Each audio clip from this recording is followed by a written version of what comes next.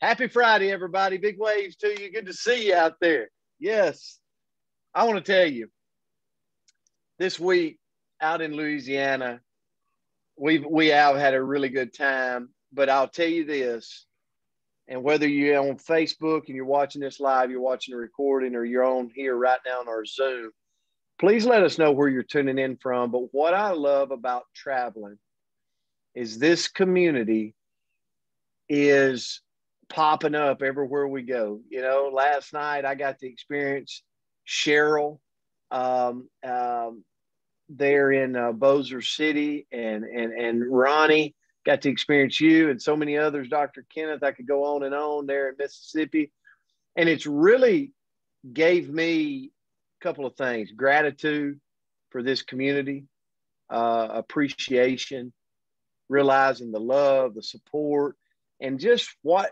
can something turn into if the right people are connected and they start connecting their right people. And so it's powerful.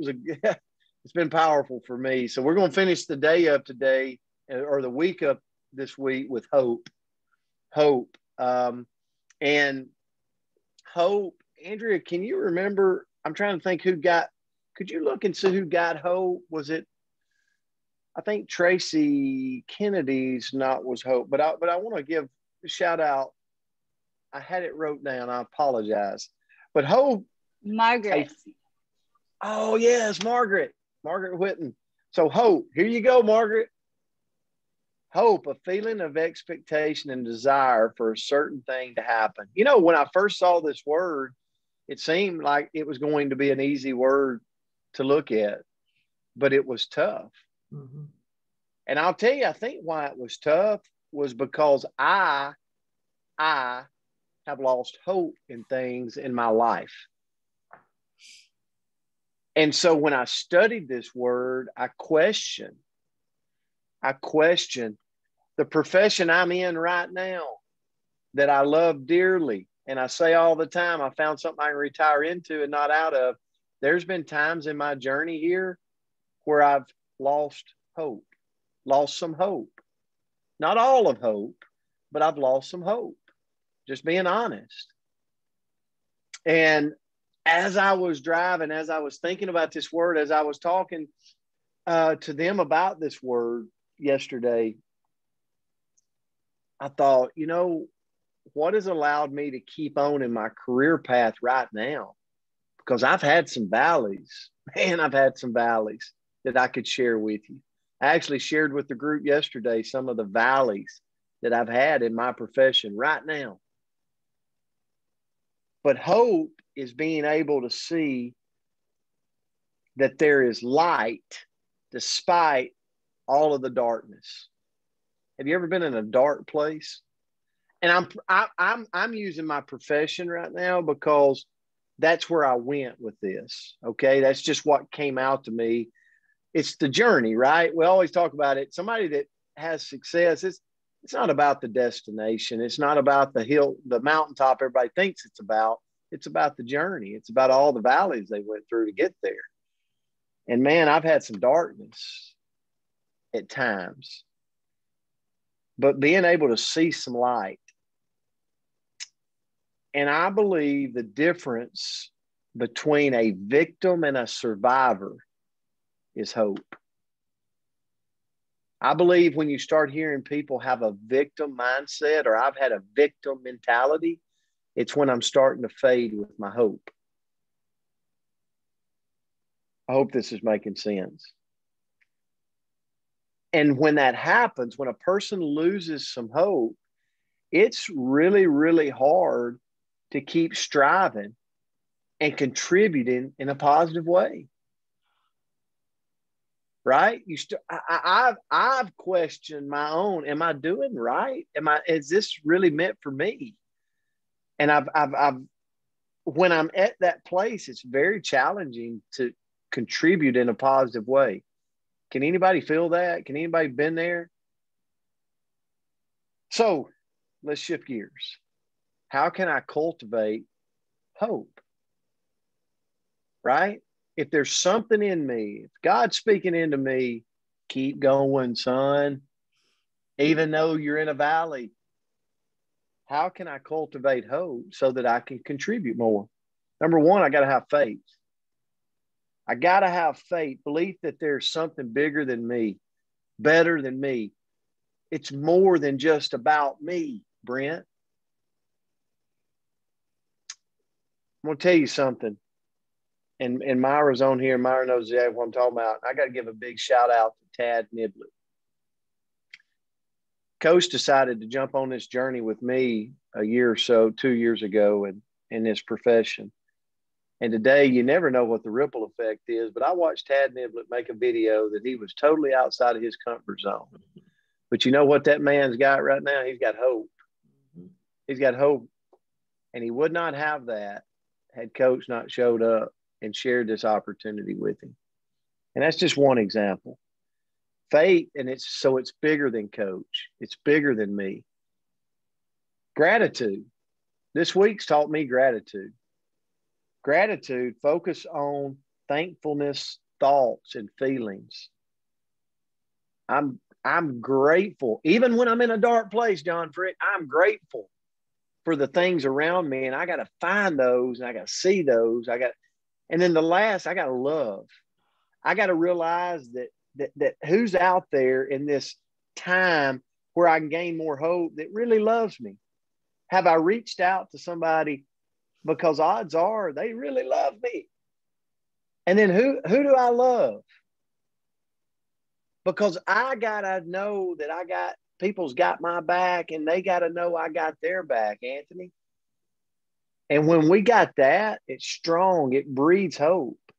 And so think about that. If there's ever hope struggling in you, like there has been in me many a times, and there will again, I got to look for faith. I got to look for gratitude, and I got to look for love. And those things will steer me back on the path of hope. And then the last thing I want to say, I know I've went over, is hope. When you look at the acronym, here's where I pulled this: helping other people excel. That's what I saw today in the Tad Niblett video. Helping other people excel. And there's so many times, I want you to think about this. This is something challenging. We had a gentleman on here several months ago named Damon West, Coffee Bean. He is moving mountains with his mess. So many times we don't want to make our mess our message. We want to hide because of our pride, because of our ego, because of our past experiences. And we won't truly share with other people around us our mess. But our mess is what inspires hope. Last night, I was in front of a group, and I was sharing my mess of why I started in the industry of network marketing. It's not where I'm at today, but I go back to my mess. And when I was thinking about hope, why do I make my mess my message? Why do I tell them that this is why I'm doing this, or this is why I did this? Because it inspires hope in the people that can sit there and go, me too. I'm there with you. I don't have a retirement. I'm there with you. I need more health in my life. I'm overweight. Whatever it is. We inspire hope in people with making our mess our message. And Damon West does it the best. He took the mess in his life, and he's using it as a platform to share his message. And people are going, me too. Me too. I can relate. Jeremiah 29, as I close, says, for I know the plans I have for you, declares the Lord, plans to prosper you and not harm you, plans to give you hope and a future. It's already laid out for us. Hope and a future. Let's go get it. Coach? Hey, thank you, Brent. And yes, Damon, he's pretty incredible, his story. If you weren't on here and heard his story, and if you haven't read his books, I really encourage you to do that. But hope, it's kind of like Coach said, there were so many avenues and forks in the road that I could have taken, and I was really struggling on which way to go. So I apologize right off the bat if I seem a little scattered on talking about hope this morning. So, but just bear with me. I think there's some pretty good nuggets in here. So, first off, hope is an expression of confidence in life. I haven't ever really thought about it that way, but it really is. It's an expression of confidence in life. Hope gives us the best feeling, and it gives us the ability to imagine beautiful things. Think about all the beautiful things that you've imagined. That's because you have hope in what you're trying to get to. However, there are always times when we lose hope, isn't there? There's just times we lose hope. But those beautiful things that we had imagined due to hope previously to the tough times, it can help us regain our hope and happiness. So, if we want to truly live with joy in today's world, guess what we've got to have? Hope. We've got to have hope. Here's some words that are strongly associated with hope that I believe we need to continuously focus upon. I'm not going to really go into a lot of depth on these words because I think we all understand these words. But in order to have hope, I think we, number one, have to have belief. Belief is so important. We have to have confidence, even when we're, like Coach was talking about, when we hit that very, very low valley, we still have to dig up with confidence and know that we can get through it. We also have to have what Coach talked about, faith. In the Bible, it talks about faith, hope, and love. And we grew up, and that was often told to us, those are the three sisters, faith, hope, and love. It could be the three brothers too, but you also have to have optimism. I really feel sorry for people that are not optimistic, because if you're not optimistic in what you think about, you're going to be, honestly, I think, a very miserable person. So I think that that's the things that you have to, those are words you have to really hang on to. So how do we keep hope alive, especially during the times we're in that valley? I think all of us have different meanings, and I think we all can agree on just the few that I've written down here. First of all, again, is belief. We have to believe that we can achieve our goals. I don't know if any of you guys know who Gary Vee is, and he's a little on the edge, but I follow him on Instagram. He's a little rough around the edges, but he is one of the guys, and I kind of compare him to Coach Palmer in a way that he believes in the long term. If you buy in and you believe in working on your goals, that you can achieve these goals, it can't happen instantaneously. And so we have to have that belief. It may not happen as soon as we want it to, but we have to believe that we can achieve our goals, even if it takes a while. We've got to reflect on our past successes. I'm a true believer in that you do not need to live in the past. I agree with that, but I think there are times in our lives that we do have to reflect back in order to help us to be able to step up to get out of that deep well. We have to reflect back to know that we can do this. Pray and meditate. Focus on the positive. Do acts of kindness. Lean on your faith in God. Read only positive things. That's a big challenge in today's world. If you turn on the TV or you read anything in the news, it's all negative. Turn it off, turn the page, find something positive to follow if you want to build up hope. Watch motivational videos, but mainly keep chasing your dreams. It doesn't matter where you're at, keep chasing your dreams. Now, when I heard the word was hope for today, I don't know why, but I automatically thought about that movie back in I think it was the late 90s, Hope Floats. I don't know if any of y'all saw that.